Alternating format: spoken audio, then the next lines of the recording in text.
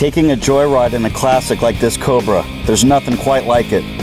If you're into cars and trucks like I am, chances are that you know the fight to keep these cars on the road is a never-ending battle.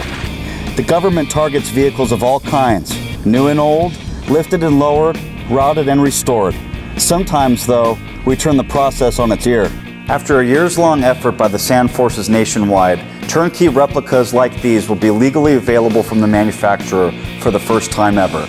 Sure, this new law will still allow you to build a car from a kit, but it now opens the door for non-wrench turners to own and drive one as well. This victory represents a landmark achievement for car enthusiasts and allows thousands more to get behind the wheel of their dream cars. Most importantly, it signals what is possible when we speak with a unified voice. But there are more battles ahead. Your help is needed more than ever to safeguard our hobby now and for future generations. This is your call to duty. Get involved and let's keep driving.